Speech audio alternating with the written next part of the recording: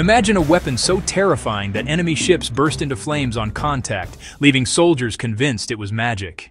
This was the Greek Siphon Fire Projector, an early flamethrower used by the Byzantines, centuries before modern warfare. Inside a bronze chamber, a secret mix, believed to include pitch, sulfur, and oil, was pressurized and blasted through a tube, shooting liquid fire that couldn't be extinguished with water. Before we reveal why this weapon changed naval combat forever, hit subscribe so you never miss ancient tech that still shocks historians today. The weapon turned battles instantly, burning fleets in seconds. But here's the mystery. Its exact formula and mechanics were kept so secret that they disappeared completely, leaving us with only fragments.